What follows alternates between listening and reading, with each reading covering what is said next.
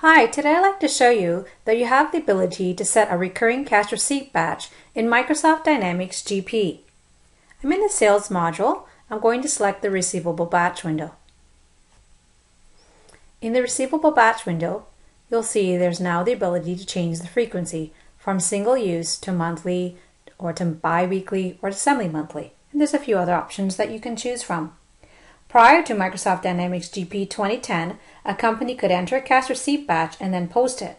Once posted, the batch was removed. If the company received the same or similar payment amount from their customer each month, this required them to manually enter the batch information each time.